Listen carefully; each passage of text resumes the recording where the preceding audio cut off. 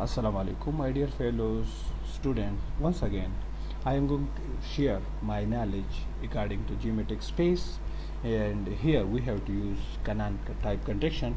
First of all, welcome, and I hope you will be fit for safe and sound. You can see from the screen, it is a definition of a geometric space, a well-known definition of the generalization of a metric space.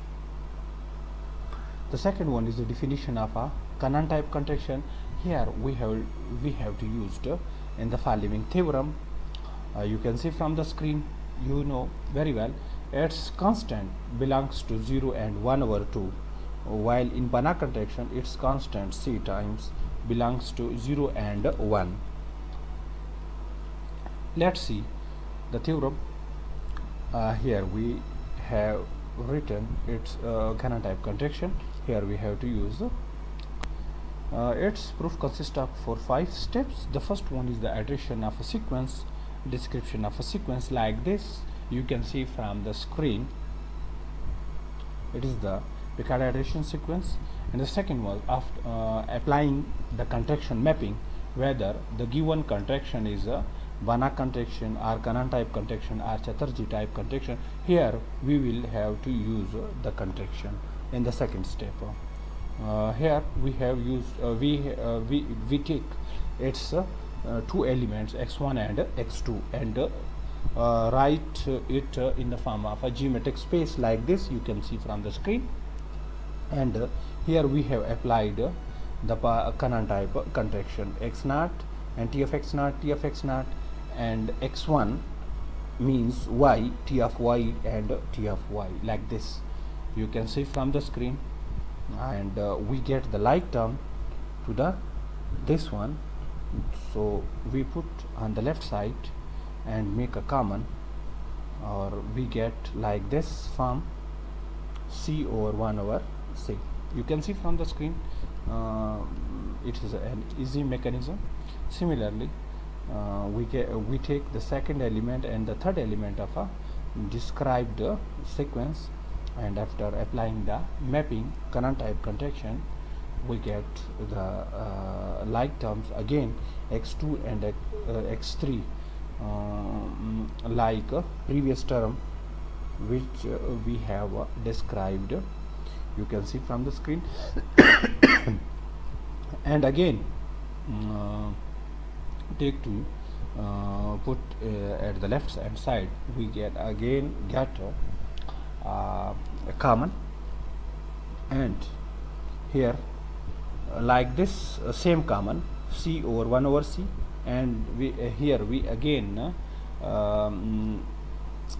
get the same common, and we wrote it c over 1 minus c all raised to power 2 with this easy mechanism, and up to so on, we up to another term of the sequence, described sequence which we have described above.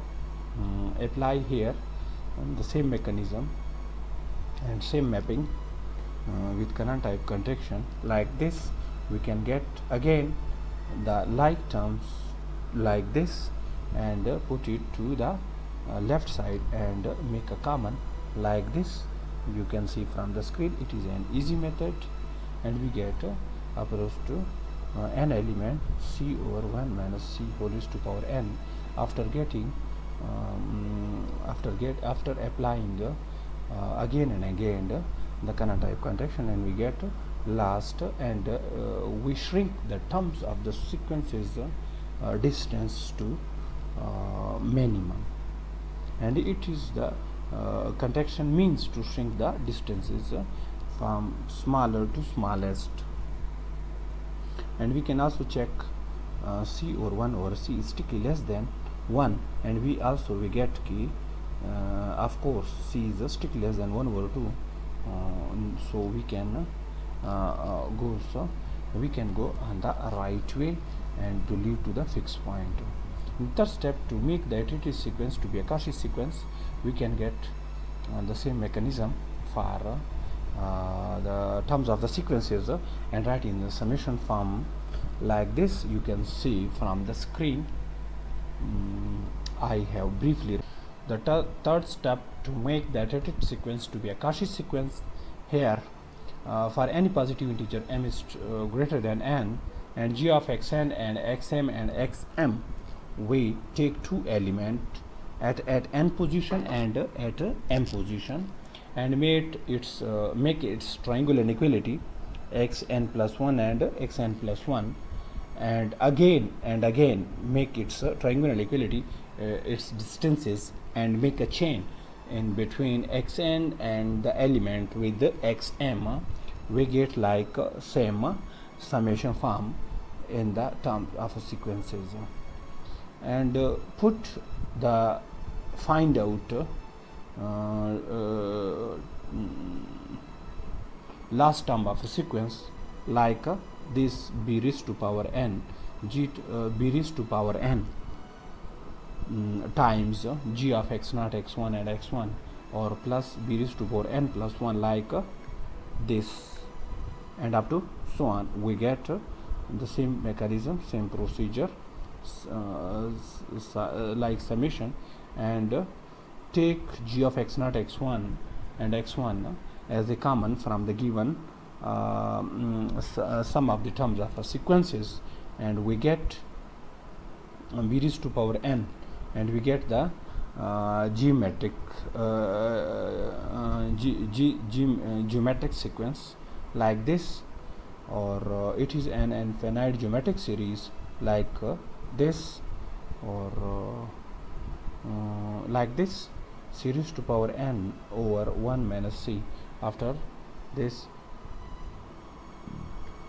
it is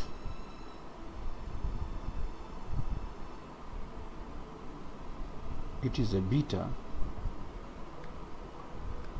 when n approaches to infinity. It is a form of a beta neta c. We can we have used beta for its supposition c over 1 minus c equal to 0, and we get when n approaches to infinity we get 0. The fourth one is the fixed point.